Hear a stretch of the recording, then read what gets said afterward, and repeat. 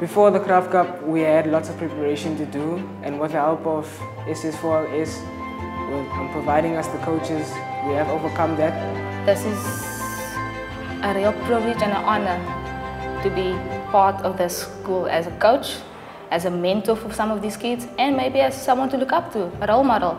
We got a female coach, so now we asked her if we could also start our own a girls cricket team. So now we started, and it's quite fun. Like, this game's important to me, and I just love it. You know, to go on the field and play my heart out, that keeps me happy. I've learned a lot with all the coaching they gave us.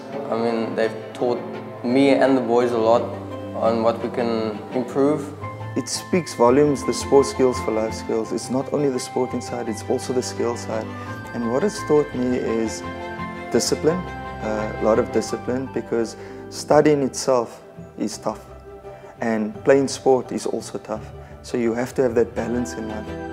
And that's what it taught me, and I'm so proud to say that I'm also implementing that with my schoolboys now. I play for JP21 project and I received a bursary from Sports Skills for Life Skills, and that's a huge opportunity in my life. Sports Skills for Life Skills has helped me and my school quite a bit because they allowed us to play at the indoor nets in Belleville, and we really had lots of fun there. Due to how I played, tried a lot of stuff, but they put me back to the basics of cricket, and I built myself up from there.